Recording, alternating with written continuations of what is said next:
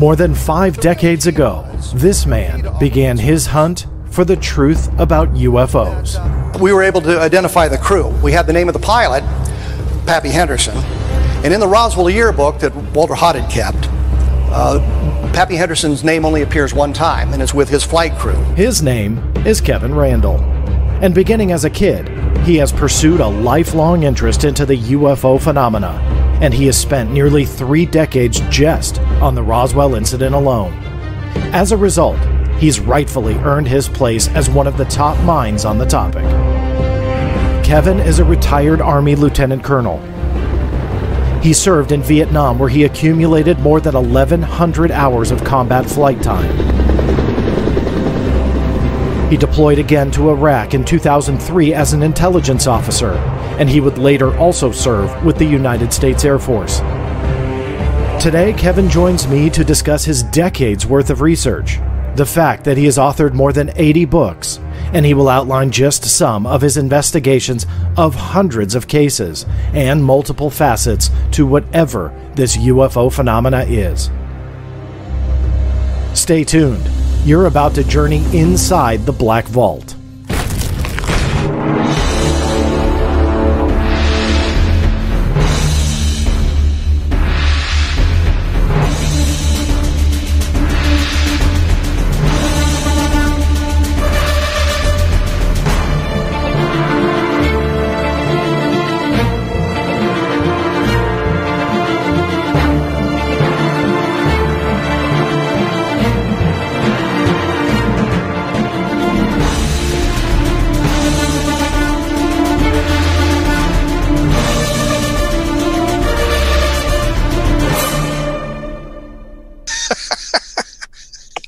That's right, everybody. As always, thank you so much for tuning in and taking this journey inside the Black Vault with me. I'm your host, John Greenewald Jr., and as you could probably tell, we're already having a good time because I feel like we're having a little bit of Vuja Day here, Kevin. Kevin Randle joining me, by the way. This is the second time, for those that aren't aware. Sadly, we had the technical glitch of all technical glitches last time, where for the first time ever, I had to say, I give up. And I had to cut the interview. And so I've worked painstakingly since then to try and figure it out. So Kevin, thank you so much for your patience and understanding and trying this again with me today. Oh, don't mind at all. I understand technical glitches. We have them all the time. Yesterday on my program, as we were recording it, we lost the audio on the guest twice. Oh, see that? Well, there's goblins out there that are trying to keep us all from chatting.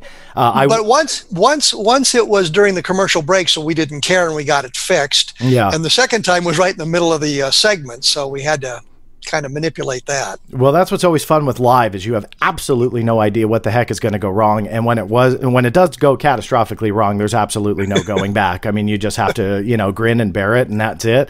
But the good news is I'll be chopping up the video that we did record. We may repeat a little bit today for those that may have joined us for both, but that's just to have a full show for those that are downloading on the podcast version. Kevin, what I told you last time, and I want to tell you again, and it's hard for me to say this, one of the most fun radio shows to be on is yours. And I really, to be honest with you, I don't say that a lot, but I think the most fun that we have is actually in between the breaks. And so that I must say is kind of a fun position for me to be in, because now I get to interview you.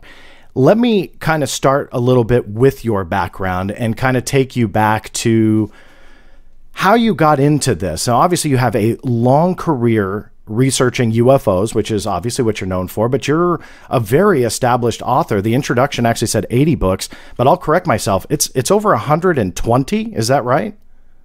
More than 120, yeah. Somewhere around 125, 130, somewhere in there. I just don't count anymore. That's incredible. And my sincere compliments to you. I mean, literally, not to do a shameless plug, coming out with a second book that I've done here in the last 2 years, and that was a pain. Like, I mean, I'll be honest, it was very, very difficult and challenging for me. So my sincere compliments and kudos to you for more than 120 books. How did you get into that?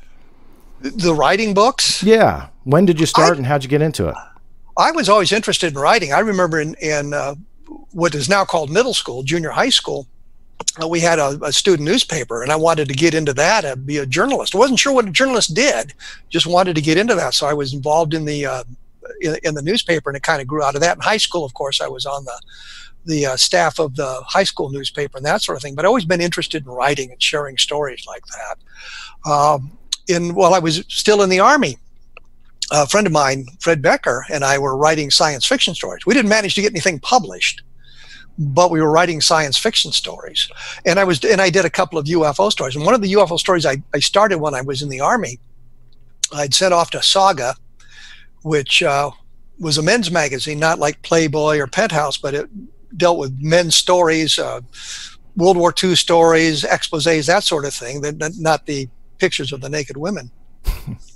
But they did UFO things, and I did an article for them on UFOs while I was still in the Army, got out of the Army, entered the University of Iowa, and got a letter from them and said, well, we kind of like your story, but you've got too much stuff in here that has been published before. Can you come up with some new stuff? So I took out all the old stuff and made reference to it like in a line or two, and then moved on and sent that in. And they said, well, this is great, but you need to expand on the stuff that you just touched on. So I put all the stuff back in that I'd taken out, and they finally bought the article, which was helpful because it nearly paid the first semester's tuition at the University of Iowa. But that kind of launched into the writing of UFO stuff, because I'd found an outlet that paid and an outlet that would buy the stories, and the science fiction wasn't going that well. Met a guy in ROTC, Air Force ROTC, Bob Cornett, Robert Charles Cornett. We called him RC squared. And he and I developed we both had an interest in science fiction, and so we started writing science fiction stories. And what we did was we'd go to the science fiction conventions, because editors attend those, editors who buy books attend those. So we would meet the editors, and they would know who we were, might look a little more favorably on the over the transom manuscripts. But what happened was we met an agent there, and she signed us up, and then she was working to get us some writing. And she called me one day, and she said, can you write books about Green Berets in Vietnam? Because she knew I was a Vietnam veteran. And I'm thinking to myself, yeah. And if you asked me if I could write books about nurses in hospitals, the answer would have been yes. Yeah. Because here's an opportunity to write books, because she had somebody interested in this. So Bob and I put together a proposal, just an outline of one of the books and the list of the characters and that sort of thing that we wanted to cover. And she sold a series of books that way for us, knowing that we wanted to write science fiction. And eventually we were able to sell a book. We called it Seeds of Doubt originally, but the publisher stupidly changed the name to Seeds of War. We didn't care. And had it happened in today's environment, I had argued for the original title, because the original title had an actual purpose. Yeah. But they bought that, and they said we'd like 2 others. So it became a short series. And so that got us into the science fiction. But I was still writing the UFO articles, especially through the 70s, when they had they had a lot of UFO magazines. You may or may not remember. UFO Report, Saga's UFO Report, Argos's UFOs, True's UFOs and Flying Saucers, Official UFOs. So there's like 6 magazines that dealt with this, and I was writing for all of them and making a pretty good living at that. But that whole thing went bust at the end of the 70s. And so, but at that point, we were moving into this, doing science fiction. And I got the idea to take those magazine articles and expand them into a book. And so, the agent sold that book as well, and from that point on, we got into the UFO stuff. Don Schmidt was going to be at a science fiction convention in Milwaukee. I think X-Con. All the science fiction conventions end in con. Like X-Con is there. Well, ICON was in Iowa City. WindyCon was obviously in Chicago. MiniCon was obviously in Minneapolis. Anyway. He showed up there, and he and another guy from CUFUS were going to debate 3 science fiction writers about UFOs. The science fiction writers were going to be Frederick Pohl. The name that everybody knows now is George R.R. Martin. I believe that was him, and me. Well, it happened that Don showed up alone. And I thought, well, this is a debate, and I can argue either side. It doesn't matter to me. So I switched sides. And so it was Don Schmidt and me against George R.R. Martin and Frederick Pohl. And Don asked me afterwards, he said, he contacted me afterwards and said they were going to be investigating the Roswell case, and there were a lot of military witnesses they were going to be interviewing, and he wanted to know if I would like to go along because he thought my military background would at least open some of the doors. So I said, sure. So that was how we got into the Roswell case, and from there the UFO thing kind of exploded, and I was getting requests to write UFO books and that sort of thing. And when they're saying, yeah, write a UFO book for us, I'm thinking, yeah, I can do that. Yeah.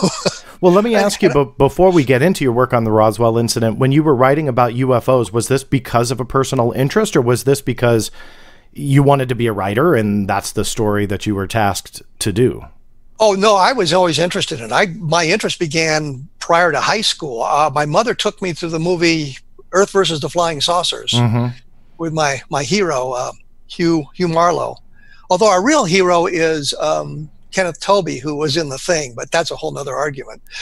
But that kind of sparked my interest in UFO. So that kind of went on, and I was interested in that as well. So I was writing the UFO stuff as well as science fiction stuff at the same time, and it just happened that the magazines, the UFO magazines, were exploding, and they needed a lot of material. That helped selling stuff, and so that was how I kind of transitioned into that. But when that went away, we transitioned back into the science fiction.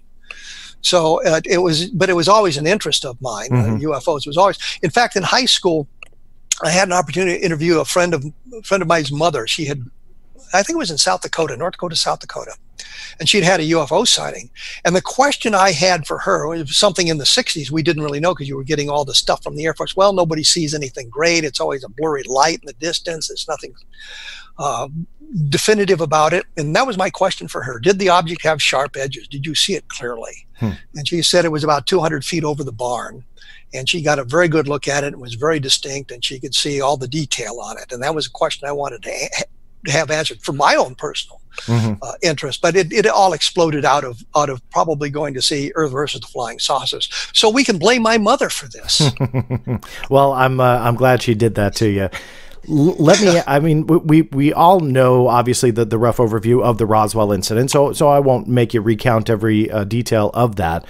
But talking in a broad sense, when you started tackling that, how did you approach it? I mean, were you going in saying that this was impossible being an alien craft? Did you go in with that mindset? I mean, what was your original thought when you sat down and said, I'm going to go ahead and start writing about this and tackle this and figure out what's going on? We didn't really start to write anything about it. Don Schmidt had called me and asked for me to join his team. We kind of, a team because of my military background, as I said. But we both thought, based on having read the original, or knew about the original Aztec story, that this thing was bogus because flying saucers just don't crash. It's nonsense. We'll go down there, we'll solve it in a day or two, and that'll be the end of this nonsense. I was aware of the Roswell incident when it came out in 1980, and I thought it was just the Aztec story repackaged for a different audience. We got down there. We went to Albuquerque. We're going to meet Frank Joyce, who was a radio announcer at KGFL in Roswell, who had interviewed Mac Brazel. Got there, and he was unavailable. He was ill. And I'm thinking, well, there's no surprise.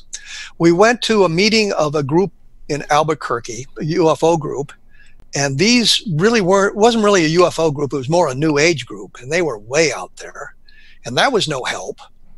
And the next day we drove on down to Roswell, which seemed to take forever and a week, in an old beat-up pickup truck that our host in Albuquerque had, and drove us to Roswell.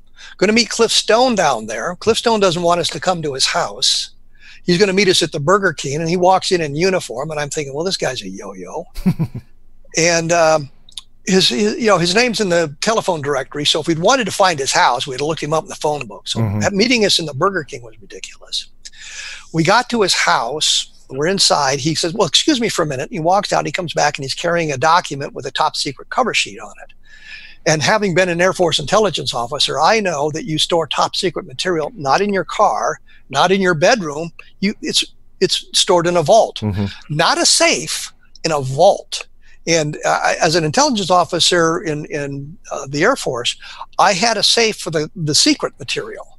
It had to weigh at least 600 pounds. It had to do this. It had to do that, and all of that.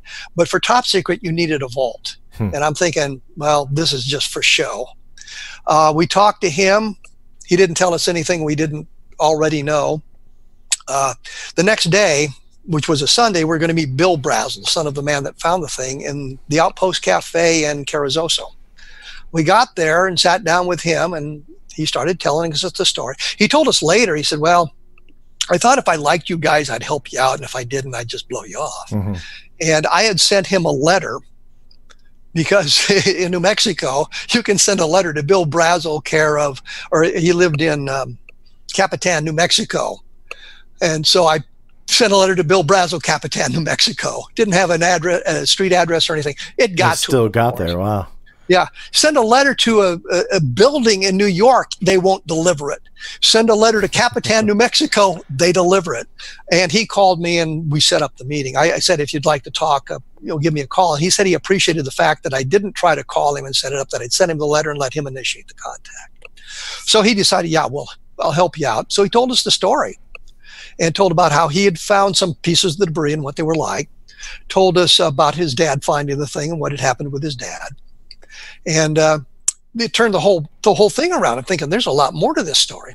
So as we're going back to Albuquerque to catch our flight, I said to Don, we can do more. There's more to be done here. We've got to do more.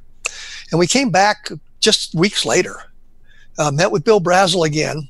Loved this. It's 8 o'clock in the morning. We meet him at a little cafe in Capitan, just a meeting place. He's in his pickup truck, so he's going to drive us out to the debris field where he found the stuff. So we're driving along. It's 8 o'clock in the morning, and he says, "You boys want a beer?" And I'm thinking, no, not really. And Don says, no, he was a teetotaler, and Bill Brazel's now drinking a beer. And I'm thinking, one of us got to drink with this guy. 8 o'clock in the morning, I'm drinking a warm beer with Bill Brazel, driving across New Mexico deserts. But he took us to the place where he'd found the stuff. I got 2 pictures of him and Don Schmidt standing on the debris field. Wow. People have said, well, you don't know where it is. I'm thinking, how about a picture of Bill Brazel standing there pointing to the ground and says, yeah, this is where I found some of the stuff. Isn't that good enough for you? Yeah. But after we talked to him, and Frank Joyce was then available. He'd been sick the time before we got his story. We met a guy named Ralph Hike, who said, would you like to meet the daughters of the sheriff, Sheriff Wilcox? We said, yeah, of course. Got to meet the daughters, which eventually led to other things, talked to some other people, got a lot of additional information. And as we're going back to the airport this time, I said, Don, we can do a book on this. And so that was the outgrowth of the investigation. But it wasn't just to do the book. It was actually to share the information with a lot of people. And it was a way to recoup some of our expenses. I know Walt Andrus at MUFON was very distressed at the amount of money we were spending. And he wondered why he wasn't getting that money.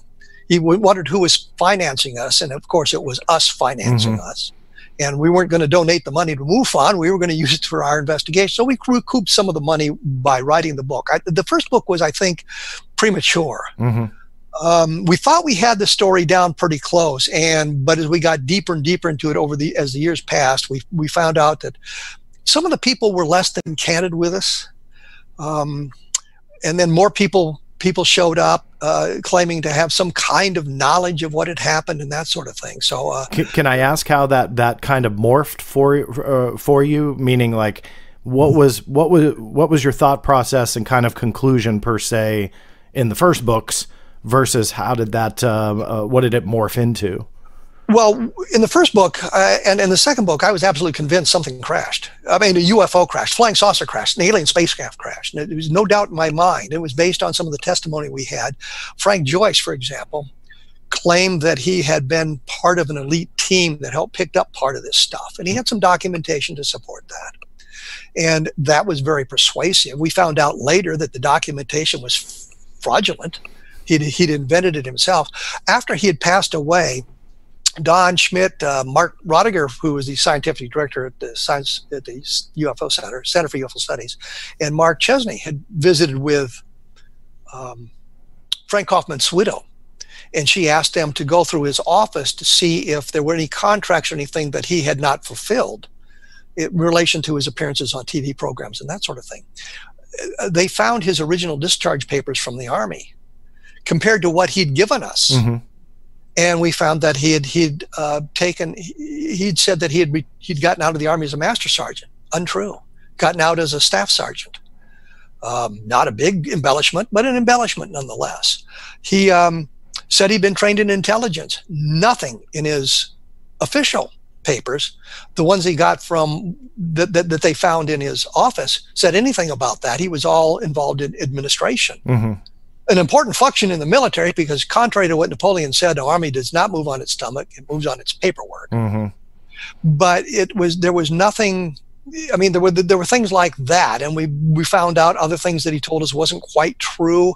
And so Mark Rodiker and I did an article for the International UFO Reporter sometime after 2001, sometime in that time frame after we got all this information, and kind of exposed that, and that was very worrisome. And we found other things like that. Loretta Proctor, a very nice woman, a neighbor of Mac Brazel, but we could see how some of the information she was giving to us had been picked up later on. I mean, she became a contaminated source. Didn't mean the original story that she talked about with Mac coming to visit her and her husband wasn't true, and that he showed him a piece of the debris and that sort of thing. It was just some of the description she provided became a little bit contaminated. And you have to understand, I mean, when you have multiple people talking about this, and then you have multiple sources. I mean, how many documentaries have you seen about Roswell? Yeah. And so you pick up these things, and it becomes clear to you that this is what you saw. I think Elizabeth Loftus did some work on that. One of them was called Lost in the Mall, where they implanted a memory in a young child about being lost in the mall. And all they did was the parents agreed to this experiment. And they just said, do you remember the time you were lost in the mall? And pretty soon he had a very robust story about it. And the kicker was he'd never been lost in the mall. It was just the suggestion. So you have to be careful when you're talking to people, something that I learned after we began our investigation, that sort of thing. But as we got on, we found more witnesses that had come forward who were not telling the truth, who were just plugging themselves into the story. Edwin Easley, the provost marshal, on the other hand, wouldn't tell me a whole lot. And I think I'm the only one that ever interviewed him. Provost marshal being like the chief of police on the base. In fact, I retired from the Iowa National Guard in the provost marshal's office. I became one of those guys. But when I talked to him, he would tell me, well, I can't talk to you. I was sworn to secrecy. And he wouldn't tell us much about what had transpired, but he would tell us what he thought he could tell us without violating the oath he'd taken about being quiet about it. One of the things he said, for example, Mac Brazel hadn't been held in the stockade on the post or the air base. He'd been held in the guest house. Well, if you're locked into the guest house room or there's a guard on your door, it's the next best thing to being in jail. And Mac Brazel was quite angry about that. And we talked to several neighbors who remembered Mac Brazel complaining about it. Bill Brazel said that when he read about his father in the newspaper, Albuquerque Journal, I think Albuquerque Journal, Albuquerque Tribune, both had stories about it. He said his dad was going to need help at the ranch, so he went down to the ranch and helped. When he got there, his dad wasn't there, and he didn't show up for 2 or 3 days. So we know his father had been disappeared. So we could corroborate some of the story that way. So we had some very good, robust pieces. But then we got into these things where people were just coming out of the woodwork, telling us stories that just didn't make any sense. And we were trying to get all that done. I finally did a book 2 or 3 years ago called Roswell in the 21st Century, where I looked at it as a cold case now, looking at our investigation 20 years earlier and what we had done, and looking at all the information and how it had changed. And where I had been willing to say, almost unconditionally, that a flying saucer had crashed, in today's environment, I say, we don't have that last little bit of proof. I got some interesting stories from some very credible people. And I should go back for a moment for Edwin Easley. I had asked him at one point if we were following the right path. And he said, what do you mean? And I said, we think it was extraterrestrial. And he said, well, let me put it this way. It's not the wrong path. In essence, telling us that from Easley's point of view, it was the right path. And every member of Colonel Blanchard's staff that we were able to interview said the same thing with one exception, that it was something extraordinary. Not a Project Mogul balloon or any of the nonsense. We have found no terrestrial explanation to explain it. Does that get you to the extraterrestrial? For some people, that is a given. And other people, I need something a little bit more. And I can understand that. So when I did Roswell in the 21st Century, I looked at all of this stuff again. And some of the witnesses that we'd found fairly robust, we no longer trusted. Glenn Dennis is another fine example. I shouldn't say we don't trust. I don't trust anymore. Glenn Dennis turned out to... he was the mortician? Mortician, yes, okay. Mortician. Talked about his nurse. Said to me, privately. I'll give you the name. Don't tell anybody. Okay, I can keep a secret. I know how to do that. I was trained in intelligence. Next thing I know, Phil Klass has the name. And Glenn Dennis had given it to Carl Flock, and I think Carl Flock gave it to Phil Klass. Anyhow, the name was out. Naomi Self was the name he gave us. A guy named Vic Golubic, who you may know or may have heard of, decided he was going to find the nurse. He had the name. He went through like 125,000 records that the Army had of nurses, or the names of nurses that they had served in the Army over a period of 50 years or whatever. Couldn't find the name. Thought, well, maybe she was assigned to the a civilian nurse assigned to the local hospital, and they worked together periodically. So maybe Glenn Dennis was mistaken that she'd been an Army nurse, although he told us that she had been transferred out of Roswell soon after this happened and been killed in an airplane crash that killed 5 nurses. Don Berliner and I know you know Don Berliner, he went through the Stars and Stripes, which is a newspaper published overseas for the military personnel. I enjoyed the Stars and Stripes when I was in Iraq because it had Calvin and Hobbes being reprinted in that. gotta love Calvin and Hobbes. Yeah. I went through the New York Times Index. This was back in the days when we didn't have access to all this computer information. I had to go down to the University of Iowa Library, and of course, the New York Times published an index, and you could look up airplane accidents. So I went through all the indexes for all the airplane accidents, military airplane accidents from 1947 to 1955. Couldn't find one that killed 5 nurses. Don Berliner found nothing about the nurses being killed in the Stars and Stripes. So there's another strike against him. Vic Golubic, I had tried to get the morning reports. And the Army, I don't know, I'm sure they still do it in some fashion, but it used to be a document they filled out every morning. It told you how many soldiers were available for duty, how many were in the hospital by name, who was in the hospital, how many were on leave by name, who was on leave, who joined the unit, who'd signed out of the unit. So if you have like 250 people, you might have 5 or 6 names on the morning report, sick in hospital or on temporary duty or have transferred out, whatever. And when I tried to get that stuff from St. Louis, they sent me the headquarters company stuff, which was not helpful. Vic managed to get it for the hospital, Squadron M, from the beginning of 1947 through the end of 1948, I think it was. Her name never surfaced in that. He never found her name. So he finally went to Glenn Dennis and he said, we couldn't find the name. It's not the nurse. And he said, well, you guys were pressing me for a name, so I told you at the time I'd give you a name, but it wouldn't be the right name. Oh, wow. And then he changed the name. And I said at that point, I don't believe a word he says anymore, because that was him trying to alibi it. He didn't say to me, I'll give you the wrong name, because if you give me the wrong name, I wouldn't have cared. Yeah, exactly. I spent money with a police officer. We did a number of searches through various databases. I think it cost us like $200 to do it. Working with a police officer, didn't find anything about her. We found 4 women named Naomi Self. None of them were the right ones. So at that point, Glenn Dennis blows up on us. So the story that he tells being involved isn't true, which does not necessarily negate the story about the call to the mortician for the coffins. What we think happened was Glenn Dennis began telling that story after the guy who actually got the call had died. So he knew the story from the guy who'd actually gotten the phone call. And so the story has a little bit of truth in it, but it's not Glenn Dennis's truth.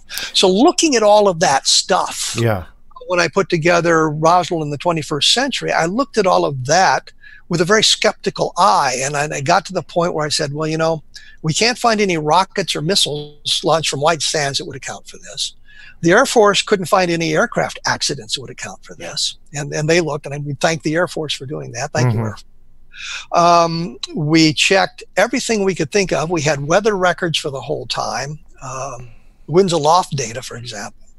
We checked everything that we could find that might possibly explain what was found. We'd actually come up with the mogul explanation for before the Air Force did, and rejected it because flight number 4 never flew. So you look at all that. We don't have a terrestrial explanation. So, but but I don't have the last little bit of evidence to move it into the extraterrestrial. And so the conclusion in the book is, here is the best evidence, best information about Roswell as it exists today. Mm-hmm. Don't pay attention to some of the earlier stuff because it's contaminated by witnesses that we believed at one time and didn't tell us the truth. Let me omit a few of those witnesses. Then we'll move on from Roswell because I don't want to do the whole thing. There's a couple of things I want to ask you about. But when you talk to some of the original firsthand people that were there, from Mac Brazel, I assume Marcel that was on your list, although I don't think you mentioned him yet. When you deal with those people that literally were there, is that what kind of keeps you saying there's something to this story? Because it sounds like you have a lot of witnesses that were just making stuff up with you, and so you start discounting those, and for obvious reasons. But what keeps you saying we don't have an explanation, but there's something here? There's something to this. Edwin Easley, for example, who was on Blanchard's staff, and I mentioned him. Patrick Saunders, who's the base adjutant, and I have documentation letters from him and from his family members talking about how they'd managed to cover up everything. Meaning, in the military, if you do something, you have to pay for it. It has to come out of some pot of money. And for example, in the military aviation units, flying time has to be accounted for. Is it training? Is it moving something around? Why are you making that mission? So if I want to move an alien craft or the bodies from that craft from Roswell to Wright-Patterson Air Force Base, Wright Field in Dayton, Ohio, what do? Training mission, overnight navigation mission. And so the flight is now paid for. There's no saying, well, we flew bodies and alien wreckage to Wright-Patterson Air Force Base. You've covered it that way. And Patrick Saunders, in one of the documents I have, said, we did a wonderful job of hiding the money. So you try to trace the money and you come back to legitimate military explanation. So Patrick Saunders, I talked to him twice, I think. Once he'd just gotten out of the hospital and I was stunned because the guy was like 117 years old. And he was just out of the hospital, and I didn't want to spend a lot of his time. And I called him back later, and we talked a little bit about that. He made fun of the little bodies, but what he did was he had copies of both the UFO crash at Roswell and Truth About the UFO Crash at Roswell, and he wrote on the flyleaf of the books notes. And he on the flyleaf of one, it was talking about how they'd cover everything up and all that. And he said, this is the truth, and I never told anybody anything about it. And he signed his name, Patrick Saunders. I mean, credible guy. Mm-hmm. He retired as a full colonel, unlike me, who only retired as a cruddy old lieutenant colonel. But a very credible guy, very close-mouthed what he'd seen. We talked to the staff members. Briley talked about it. Easley talked about it. I didn't talk to Jesse Marcel Sr., but I've seen the video interviews. I even chased down a video interview that was done by Johnny Mann, who was a reporter for WWL television in New Orleans. And he'd gone out because Marcel's lived in Houma, Louisiana, which isn't all that far from New Orleans. And they'd gone to Roswell and all of that stuff. So I saw the footage of that interview that he'd made and cut for the program, where Marcel said, it was something that didn't come from here. It came from somewhere else. Talked to Jesse Marcel many, many times. Talked to Walter Hott many times. Walter Hott, the problem with Walter Hott, and I go over this in the book, for literally decades, said the only thing he'd done was write the press release. He'd heard from, Blanchard had told him to write the press release, told him what to put in it, that sort of thing. He wasn't sure whether Blanchard had dictated it to him or give him the information, and he wrote the press release. Anyhow, Walter Hott wrote the press release. But later on, they started talking about having seen the bodies in the craft. I found a witness before Hott even mentioned that, named Harris, who'd worked with Saunders. And Harris was telling me about how Walter Hott asked him one day, they were in the hangar where the stuff was stored before it was sent off to Wright Field. And he asked, Hott asked Harris, do you want to see the bodies? And he said, just open that door. And Harris said he put his hand on the door and he just didn't want to do it. He didn't want to see them. But Harris told me this story. Why would you not want to see that? I'm curious. I'm thinking they're talking about bodies. Okay. And I'm thinking that he just doesn't want to see a body. Gotcha. I can understand. I would have been through the door in a second. Yeah. But yeah, I mean, these guys were all World War II vets. Yeah, I got you. And you have to wonder what they may have seen. You know, I have never seen a Vietnam movie, with the exception of the Green Berets. And the only reason I've seen that one all the way through is because we had a copy of Vietnam. and so we were pointing and laughing at it. But I just don't want to see a Vietnam movie. Doesn't mean World War II movies, not a problem. Just don't want to see a Vietnam movie. And that's just something for me. So that might explain it. But anyhow, the point simply is, Harris told me that story like 5 years before Walter Haut said anything about seeing bodies. And I kind of discounted the story because Walter Haut said, no, I never seen anything. And then he began telling the story about seeing the bodies. This is all the rumor, outlined. not to interject, the rumor was that they were alien bodies was the story. Yes. Okay. Yeah. Yes.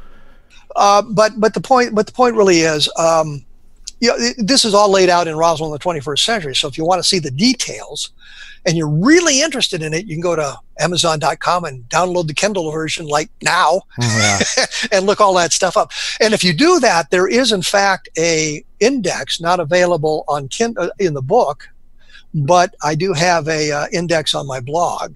So there is an index available, because when I put the book together, as you know, we now do everything through email and whatnot. Yeah. And the page numbers aren't going to match the printed pages numbers. And when the book was printed, I didn't have the page numbers to do the index before the book was printed. So I did it on my blog, saying if you need an index, it's on the blog, and you can use it. I think it's like 13 pages. You can download it or print it out or whatever.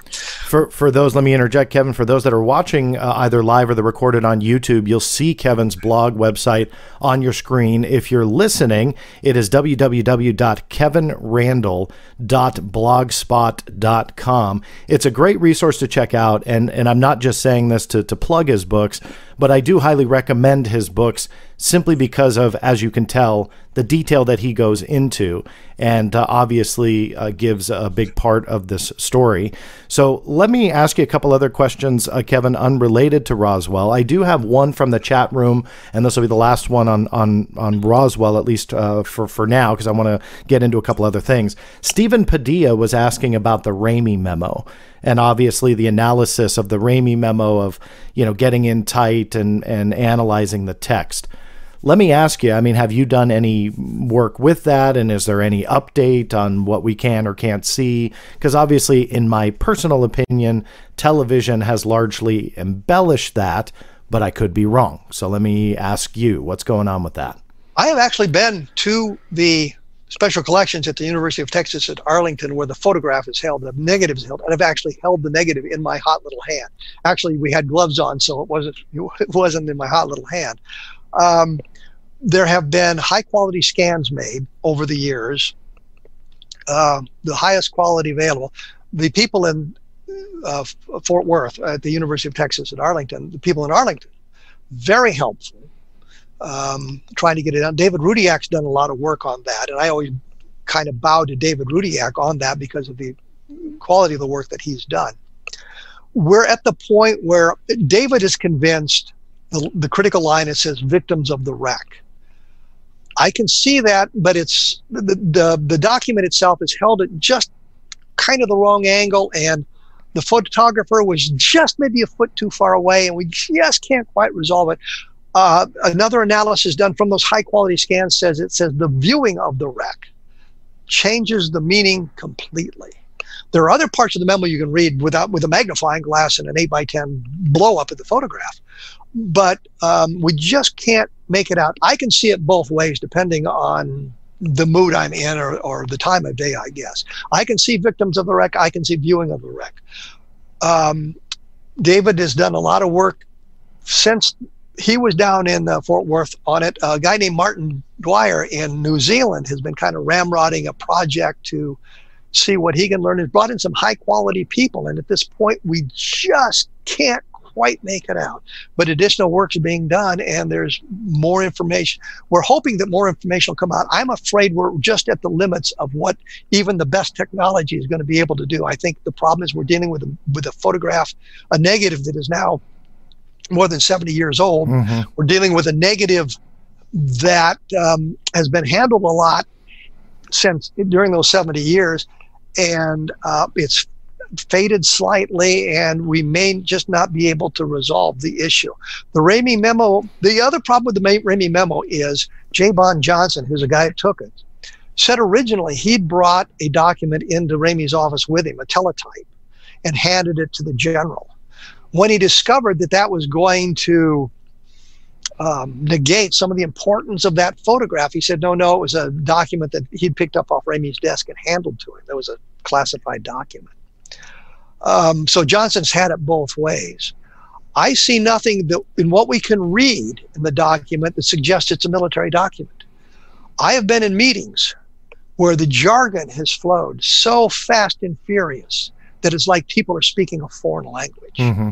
I've been in other meetings where you rarely hear any jargon. I mean, military meetings. Mm-hmm. There's no jargon in this thing. In the military teletypes at the time, they didn't have punctuation. It would say PD at the end of the sentence for period, or CMA for a comma.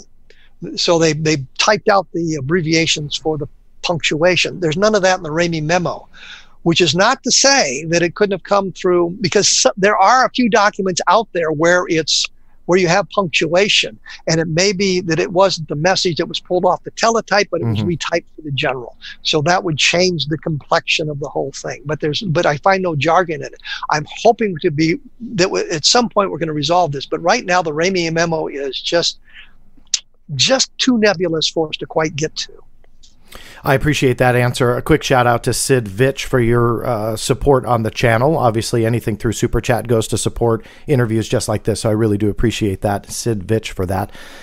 So Kevin, just to kind of button the Roswell story, and then I'll ask you about something else. It sounds like with the Ramey memo, with the Roswell as a whole, you're kind of on the fence. You haven't dismissed the potential of an extraterrestrial craft. You just need more, or where do you sit? I don't want to speak for you. I lean to it being extraterrestrial. I'll say that. I lean toward it to be, but when I'm looking at it dispassionately, as James Van Allen told me to do, yes, I'm dropping a name there, that guy, the radiation belts guy. He taught at the University of Iowa. I took astronomy at the University of Iowa, a single course, I should say. And Van Allen, of course, was the chairman of the department. So at the University of Iowa, they were not the Van Allen belts, they were the radiation belts. The Van Allen belt holds up his pants. That's what he would tell people. Anyway, the point is, what his advice to me was, there were two pieces of advice, one of them's pretty funny, was to look at it as dispassionately as you possibly can. So when I did Roswell in the 21st century, I looked at it dispassionately. Try to take my own personal bias out of it and write the book, This is Where the Evidence Takes Us Today. You can decide for yourself whether it is sufficient for you to be convinced it's alien, or if it's just not quite, the evidence isn't quite there. The other thing he said to me was that if you're in the middle of Wyoming and you hear the thunder of hooves, you don't expect zebra. And I laugh about that now because several years ago, I read a story online about a breakout from a zoo or something like that, and a couple of zebra got loose in Wyoming. So you could actually have been in Wyoming and heard the thunder of hooves, and it would have been zebra. I always thought that was kind of hilarious. The coincidence, he picked Wyoming and zebra, and by God, they were running loose in Wyoming at one point. That's funny. Well, let me move on from that and ask you, just in your decades of research, other than Roswell, what is a case that sticks out to you where you either lean towards it being extraterrestrially connected, or you're convinced? I don't know if you are convinced of that on any case, but what sticks out to you as one of your favorites? Levelland, obviously. And give everybody kind of a quick synopsis of that. I gave you an opportunity to ask a question, John, so it looked like you were participating in the conversation. Oh, yeah. Well, no, I try and stay quiet. Nobody wants to hear me talk anyway, so no, you take it. Except me, of course. Yeah. No, Levelland took place in November of 1957. Number of people, I've identified people at 13 separate locations, saw a glowing red object, landed close to them, took off, stalled their car engines, filled the radios with static, dimmed their headlights. And when it took off, then the car would operate properly, and the headlights came back on, and all of that thing. People at 13 separate locations. What happened in the case was the Air Force and Don Kehoe from the National Investigations Committee on Aerial Phenomena, which was a civilian research organization, got into a big, I was going to say a bad word, contest. You can think what I was going to say there, about the number of witnesses. They said, well, Don Kehoe says there were 9 witnesses who saw this thing. We could only find 3. Looking at the Air Force file, I could find people at 13 locations. So both of them were wrong, but it devolved into that kind of an argument. But if you'd looked at it, you've got these people independently calling the sheriff or the Levelland police on the night of November 2nd, late toward midnight and in the morning of November 3rd, calling the sheriff's department, calling the police independently, describing basically the same thing, a egg-shaped object or torpedo-shaped object, depending on the angle you saw it at. Sheriff goes out to look for it, and it was reported for many, many years that, well, he just saw a streak of red in the distance. He didn't get close enough. Found a newspaper article where they interviewed the sheriff like 2 days later. He got much closer and described the shape. So the Air Force had actually said, you know, don't tell people what you saw. You know, keep it to yourself. Family members interviewed later, Don Burleson, who you may or may not know, interviewed the widow and daughter of Sheriff Weir.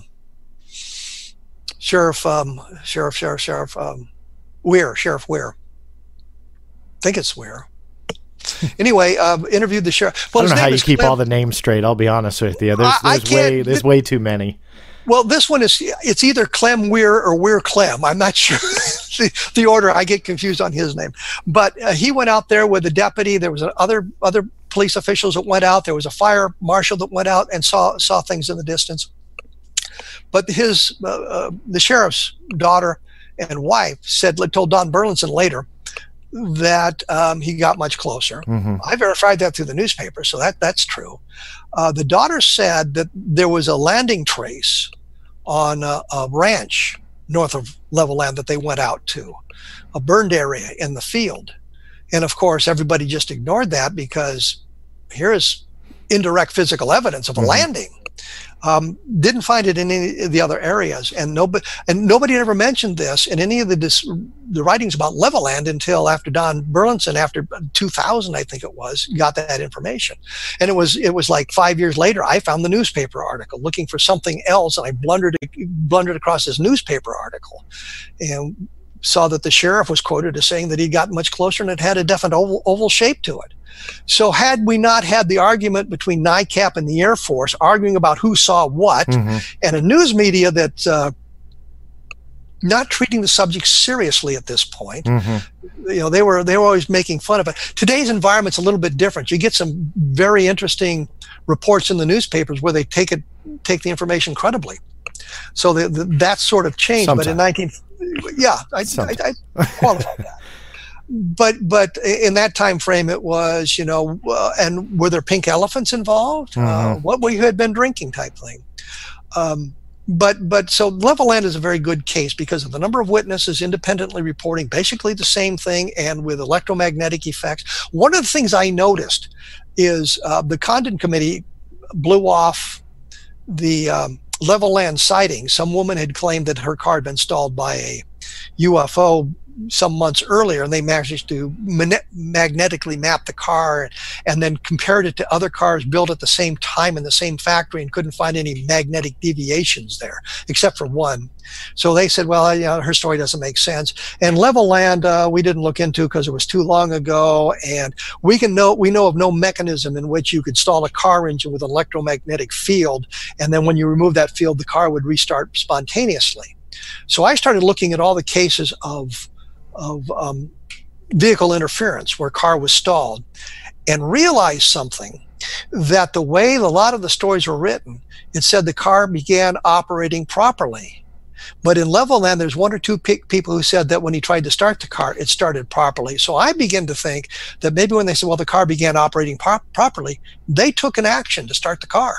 So it didn't spontaneously restart. It was just when the field, whatever it was that suppressed the engine, when it was removed, then they could start their car. And I went through Mark Roddiker's big compendium of all these cases of electromagnetic effects and found very few where it was suggested the car started spontaneously. It always seemed that, when the car began to work properly or something like that, that suggested the possibility of the witness taking the action to start the car. So that negates the Condon Committee's rejection of the Leveland case. But the other side of the coin, they didn't even bother to look at these cases carefully. They just sort of rejected them out of hand, which was their mission, of course, based on what we know. But Leveland, I always thought was very good. I think Rendlesham Forest is very interesting, especially because we have a lot of evidence that was created at the time of the event. Mm-hmm.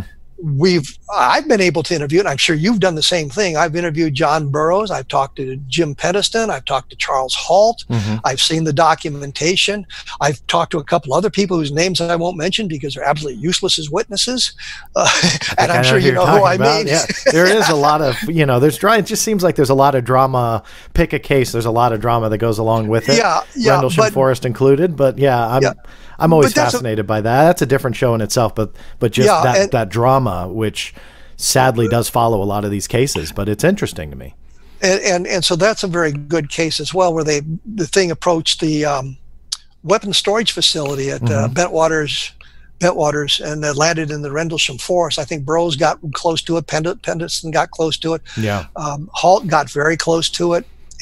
But Halt, the problem I had when I talked to Halt the last time, I got confused about the number of days that Burroughs was involved, because he talked about being there with Peniston, but it seemed like he was there on one day. And then talking to Halt, he said that Burroughs wasn't there. But I had an interview. I had heard an interview where Halt said that this one witness couldn't have been in front of him, Halt, because the only people in front of Halt were Burroughs and another guy. So, and then talking to him, it was like Burroughs was there on 2 nights, and there was a third night in the middle where things happened that freaked out the officer involved, and she was transferred off the base soon after that. And I don't know what happened to her military career, but at least in talking with Halt and some of these people, I was able to clear up the number of days and who was where on what days and that sort of thing. So you've got a very interesting case there that left landing traces, and had some radar tracked, and may have had some Russian involvement as well. And I think that may have been coincidental as opposed to part of the whole Rendlesham thing. But Burroughs told me that there had been events prior to and after the 3-day events in December of 1980. There were some other things that had gone on that just don't get much in the way of reporting in the case. Yeah. But that's a very good case too. In the last 5 minutes that I have you, Kevin, I want to ask you, just because you have spent so much time in this field and you've researched many different aspects of it, you seem, because I've known you for so long, I can comfortably say, but just from this interview, obviously you pay attention to detail and you dig, and I highly respect that. Where do you believe we are today with this? I mean, do you think, as some people do out there, that we are just on the cusp of disclosure with a capital D and the government's about to come clean? Where do you think we are with UFOs, with ufology here in 2020? Well, when we had the information that came out from the Tic Tac sighting, the Navy sightings of the object and the videotape showed up, it looked like the closure was getting closer. But now we've retreated from that, and I fear that it's not going to happen. But I'm working on a book now called UFOs in the Dark State, and issues with Air Force OSI and how some of the information has been suppressed and how some of the witnesses have been treated, that suggests that there's a real effort to prohibit disclosure for reasons I don't understand. I don't understand why we would fear to disclose it in 2020. I can understand it in 1947, especially when you don't have a lot of answers. We have more answers, and we've had an opportunity to process the information. I mean, if you just spring on somebody in 1947, there's beings on other planets and they're here, that's going to be kind of traumatic. But if you spring that today, a lot of people are going to say, yeah, so what else is new? You go back to 47, what's 72 years ago, 73 years ago, 72 for Roswell. We haven't got to July yet. The aliens haven't really affected our lives. You know, the cure for cancer hasn't shown up. They haven't given us the machine that will allow free energy forever, that would collapse part of the economy. They haven't invaded, which would be absolutely stupid. It is a science fiction move. It's great, but in real life, why would you bother to come to Earth when you can get everything you need out in the outreaches of the solar system? But I don't think disclosure would be the traumatic event. Because we'd say, well, it's been 70 odd years and nothing has happened. It hasn't affected my life. So yeah, if they want to show up, that's great. More power to them. But they haven't really interacted with us. And I discount an awful lot of the abduction phenomena and things like that. But there have been points where they've sort of interacted with people. But they haven't really done anything threatening. So I just don't understand why. But I do not see, in the last year after the disclosure with the Tic Tac and the Navy being involved and the Academy to the Stars stuff, it looked like we were moving closer to disclosure, but now I think we've taken a couple of steps back. I want to ask you about that. Quick thank you to Sean Young and Renee Cruz for that support. I really do appreciate that. Why do you think that is, Kevin? Why do you think that step back is going on? I mean, what happened to that momentum? If there was momentum in 2017 and arguably into 2018, what went wrong? The world situation changed. Other things have taken precedence. The president has gone to great lengths to engage people around the world in trade agreements and things like that, and I think that may have taken precedence, so some of the push for it has evaporated. Other things have taken precedent for it. And remember, the president said that he didn't believe that stuff when he was shown the videos. Unlike Bill Clinton, who apparently believed, I know Jimmy Carter believed, and I had an interview with Dan Sheehan not that long ago, just a couple of weeks ago, for the book about his interaction with Jimmy Carter or their attempts to free that information up. And the question I posed to Sheehan, and he didn't have an answer, neither do I, is Carter initiated the press, the push to disclose the information about UFOs prior to being inaugurated. I mean, he was that interested in it. Yeah.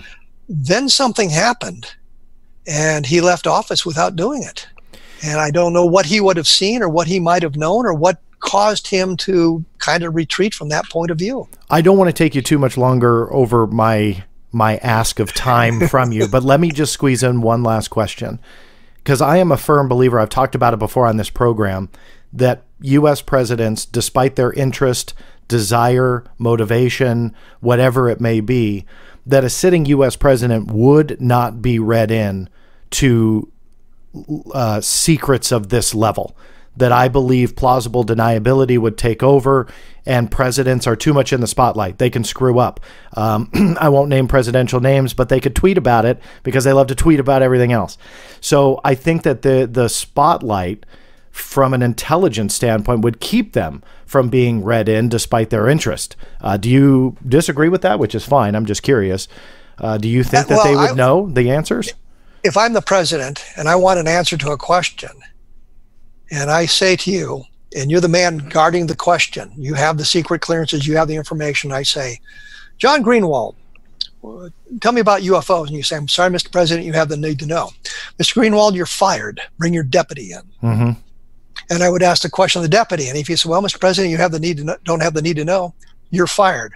Bring in the next. Mm-hmm. And I would go down the list till I found the person who would read me in on that stuff. I know. And I hate to bring this up because I'm giving something away that would be better left in the book. But Jimmy Carter was told that by George Bush. George Bush being the director of Central Intelligence when Carter was elected president. Conversation took place prior to the inauguration.